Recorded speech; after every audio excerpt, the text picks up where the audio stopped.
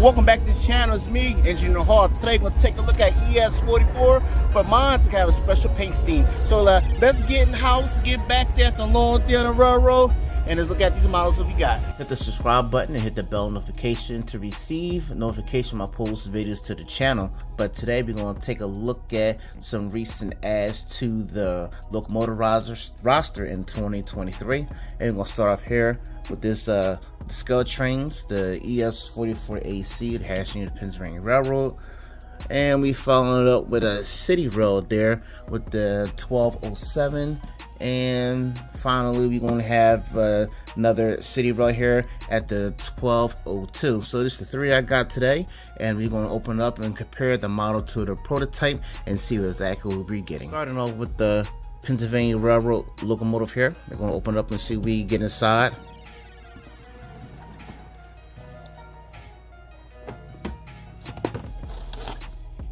So we got the foam, owner's manual.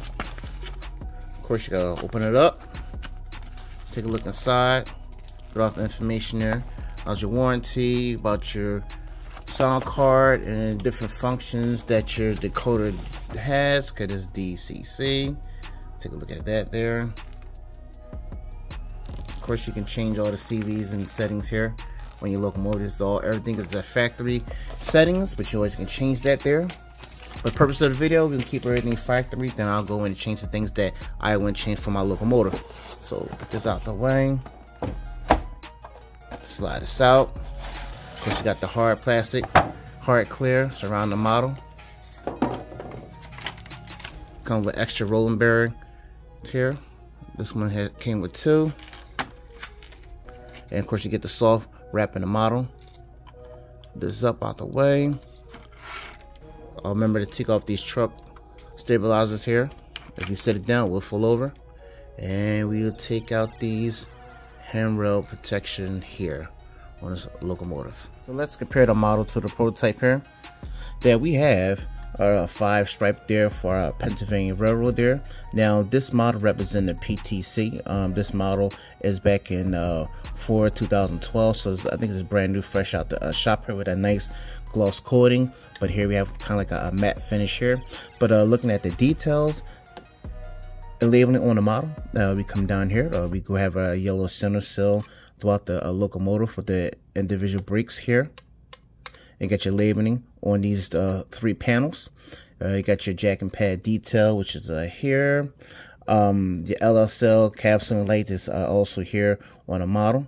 And on a prototype, the conductor side window here has the front and rear mirrors. You got your sunshade there. You got your 3 panels here on the electrical cabinet / diamond brake area here. Of course, it has 3 of the labels there. You come down the railing here, it appears to be correct. And you come down to the fuel filler detail here. That you got your mirror to shut off. The fuel tank inlet, which is here. Your sight glass, and this is your fuel tank readout. Is there, it appears in the correct location. And come down the cabinet here. The details there looks pretty good. Now in this NS, you see that it's split with this cabinet, which is as you can hear it is on the prototype. Pennsylvania going down.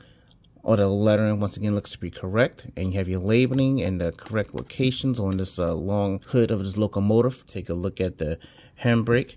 Looks pretty good there compared to the prototype. You come down here. Of course, you have your brake stick holder here, which is on the model, and here comparison on the prototype there. And of course, that chain detail looks pretty good, and looks like they have the appropriate trucks on this locomotive. Rear, you do have your high mounted lights, Sinclair hatch, Pennsylvania logo there in the middle with 2 vertical grab lines. Your dish lights detail, of course, your yellow center sill, and you have your MU connector cables here is red. That looks pretty good. Of course, your coupler, your air hose, and your main reservoir actuating and release hoses here. Looks pretty good. Front of the locomotive with the high mounted headlight, the 8102. There looks good. Good font. Coming down here, you got your cutout there, and you have your pocket to put your lock in, which is hanging there on the prototype. And you're not going to see it, but You got another door lock that shows here on your door. Solid with no window. Of course, you got dish lights there. You got MB holes. Of course, your coupler. And also has the electronic brake system here on this model, as it does per prototype. Cloud detail also. It definitely cut out as it is per prototype. The model represents this. To the prototype, I will take a look at this head in this locomotive. I'll start from the top there. We got a grabber and always on top here, the number boards.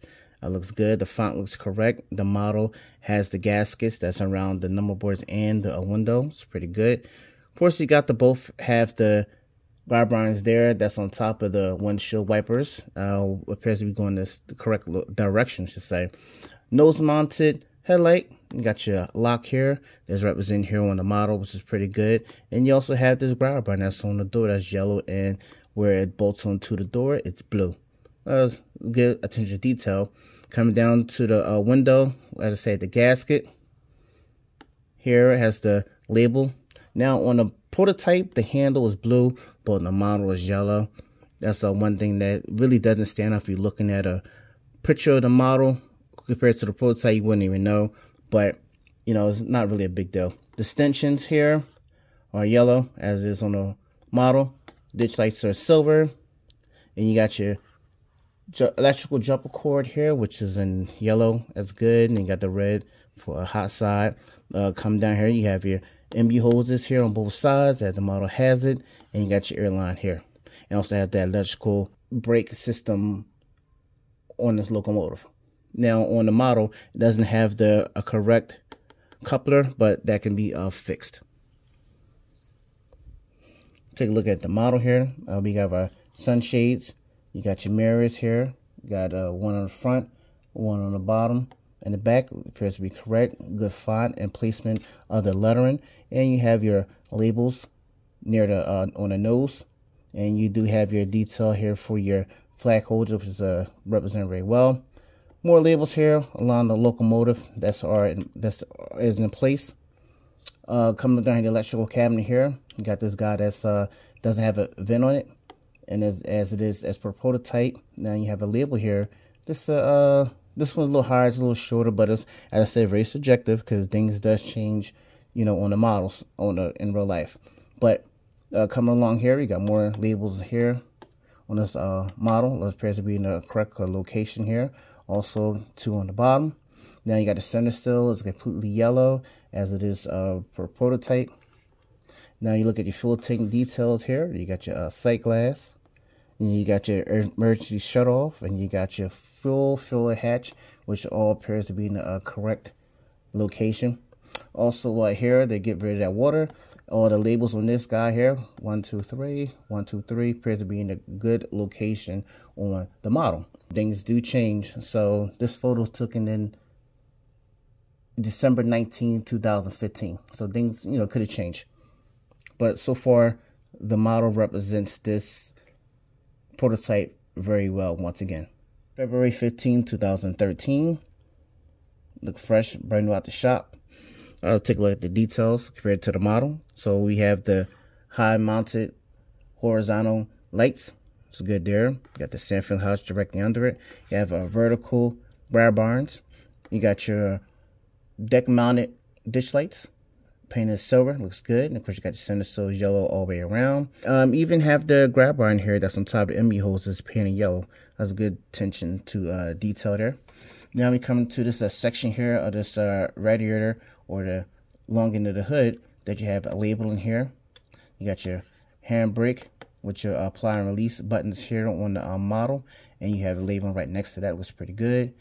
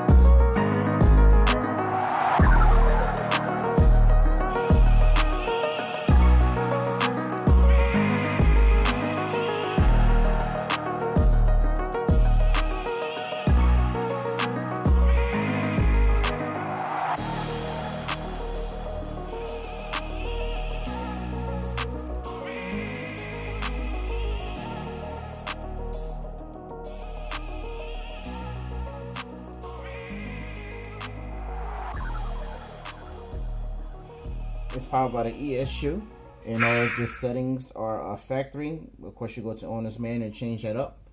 So to start them up, F8.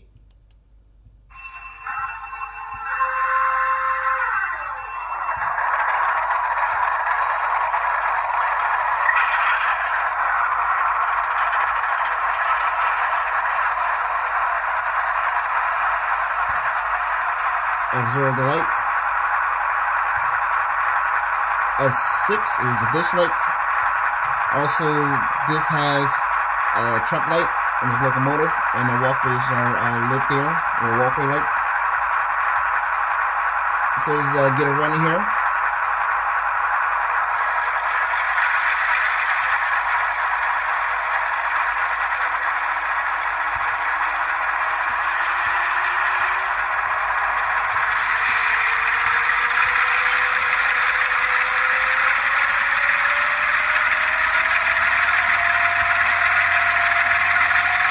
So I got up the 21 speed steps out of 28 here. You want to click over to the F4 there for the downward brakes.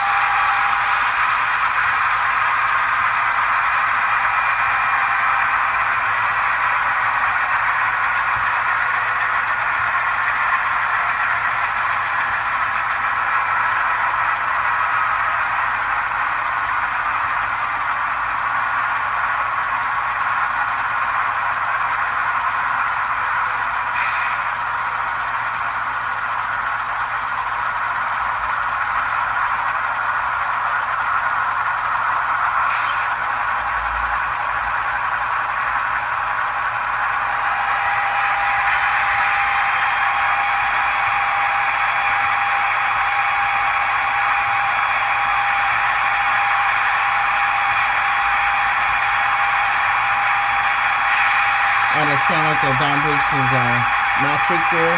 So I'm going to slow the speed down from 21, bring it down to 15. Hear me changing my volume.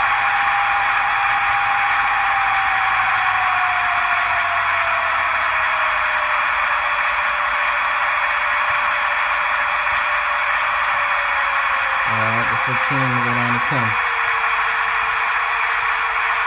Alright. I'm going to come out the downward brakes. Hit F4 again.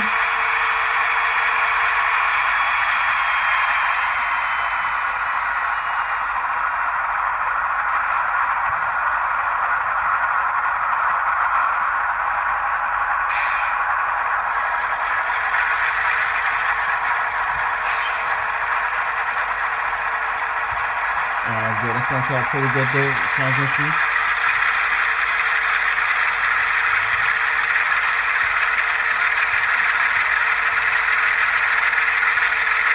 I'm going to bring it down to 0.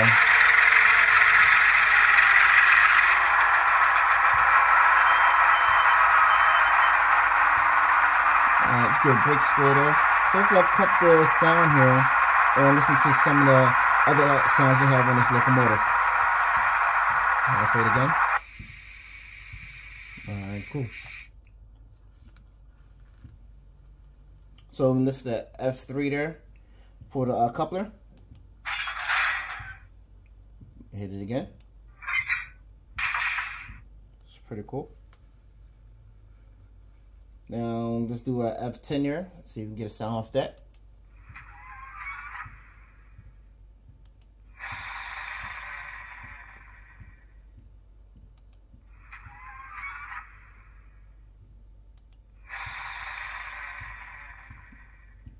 Hey, it sounds pretty good to me. Check out the cab door, F22.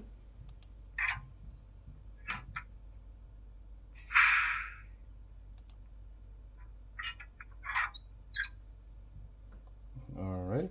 Now F23 is for your engine compartment doors.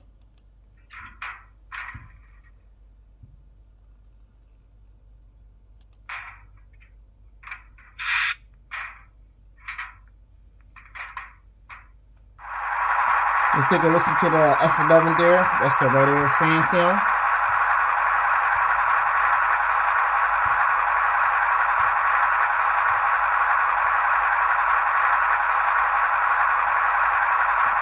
Now the F13 is the slow splitter valve.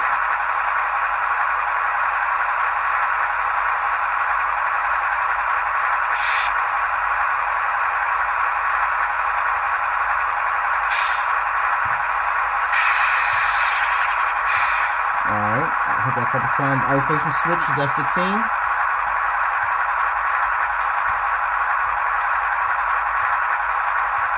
Now F17 is the brake set and release.